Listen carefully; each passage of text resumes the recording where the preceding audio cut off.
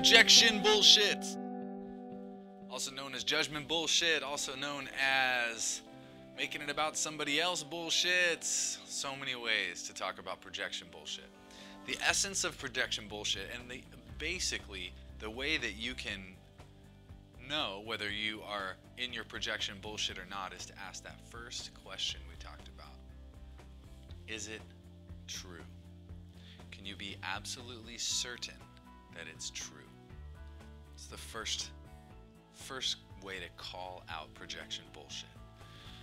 We project all kinds of things onto other people. We say things like, that guy's lazy, or she never listens to me, or he's out to get me, or my mom never loved me. Okay? All these things are projection bullshit. Okay? This is you telling stories about the world. The human mind is an amazing storyteller. It does stories all the time. But the truth is, the fact is, that you don't actually know what anybody else is thinking until they tell you. You don't actually know what people's motivations are. Our projection bullshit pretty much always increases the level of tension in a conversation. It decreases the level of connection, and it makes people react.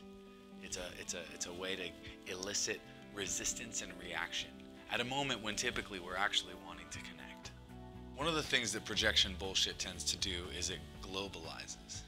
It makes mountains out of molehills. It takes discrete instances and it says always or never, and it makes them into these global phenomena.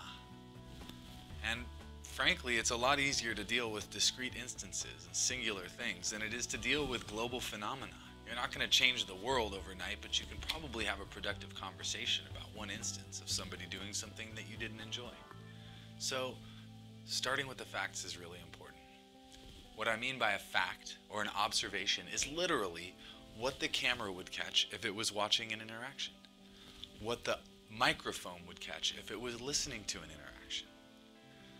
These are facts. These are observations. So an exaggeration or a projection might be, you left a mess all over the living room. Well, I don't even know what you mean by that. An observation would be, wow, when I came home there were socks on the floor in the living room, dirty dishes on the couch, and there were towels piled up next to the door. Those are observations. Those are observable fact. We can both agree on that. Some people might not call that a mess. The problem with that is that when I come to somebody to have a productive conversation, hopefully to get my needs met, and I tell a story at them that doesn't match up with their story, then all of a sudden we're in opposite corners of the ring. If I say to you, you never do the dishes, what's the first thing you think of? The last time you did the dishes. So again, opposite corners. When we start with shared reality, when we start with, my friend, fact, we're much more likely to have a concrete, grounded, productive conversation about whatever it is that we're talking about.